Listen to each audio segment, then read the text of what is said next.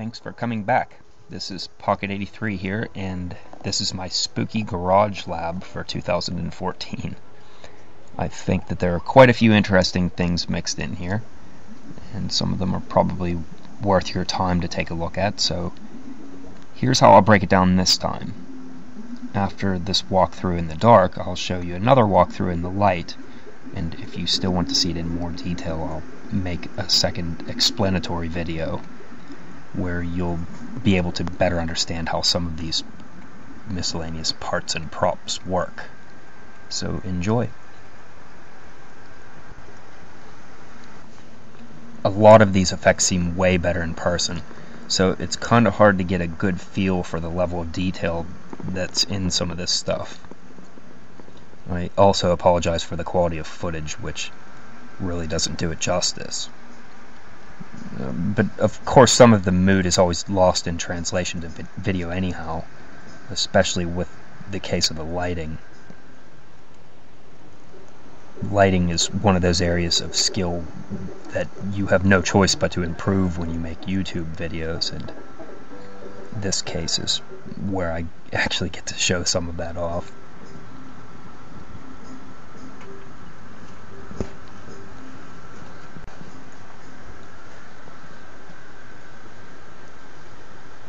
Yes, that's a baby. I know it's a little twisted, but you'll live.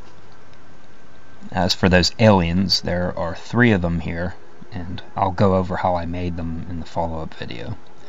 But for now, I'll just let you wonder what they are.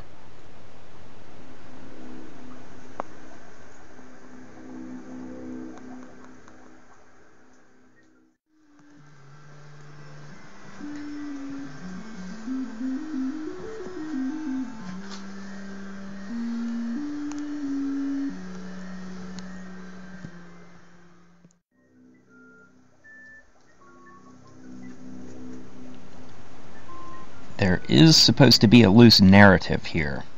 You know the old story. Scientist tries to cross brain with alien, alien escapes, baby is injected with alien seed, etc. But if you take a look at the center tank that's on the main experiment, you know, those 3 tanks, it's broken. Well, fake broken glass, as though something had climbed out. That is actually a PlayStation 2 console on top there, as though it were the main computer for the experiment. I actually soldered together some LEDs inside of it, so that the PS2 appears to turn on with its own switch, but it's really just hollow inside and just runs on batteries. Of course, there's the obligatory cliché plasma ball, which did actually turn out to be a lot of fun to play with. Did you know if you hold a CFL up to it, like a compact fluorescent light, if you hold one of those up to it, the gases inside the light bulb actually light up? And the kids just love that trick. In fact, I asked one kid what his favorite part of the whole thing was, and he just pointed to the plasma ball and smiled.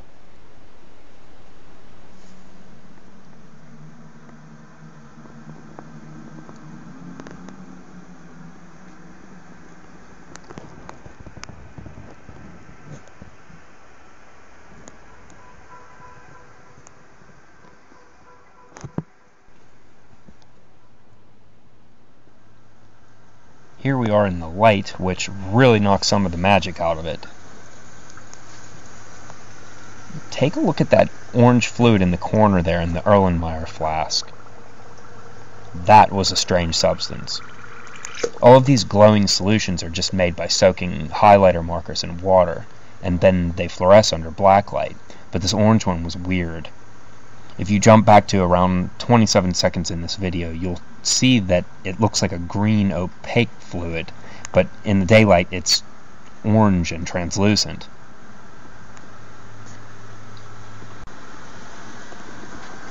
The bubbling and boiling effects, and also the fog, are caused by dry ice. Dry ice is just CO2, or carbon dioxide, that's in its solid form. It's called dry because it goes directly from a solid to a gas, and that's a process that's called sublimation. CO2 is also what makes your soda pop fizz.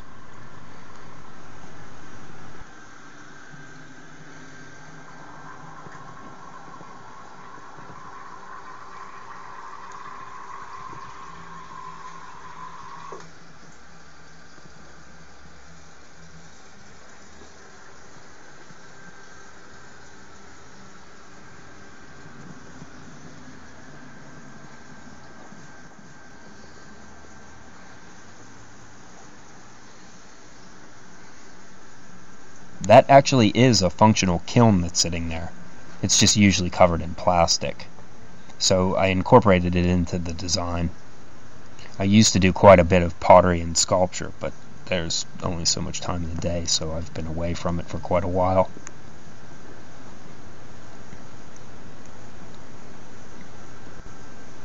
Some of this footage is redundant, so please excuse that, but I want to be able to reference this in future years.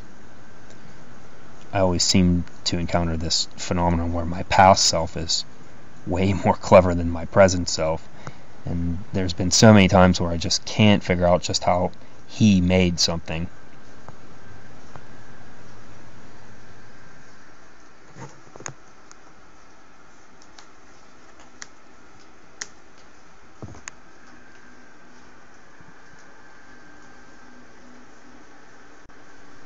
Well, I hope that you found this interesting, visually and in other ways, and I hope my narration was more entertaining than it was annoying.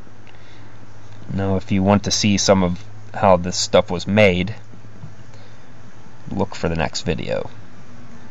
Bye.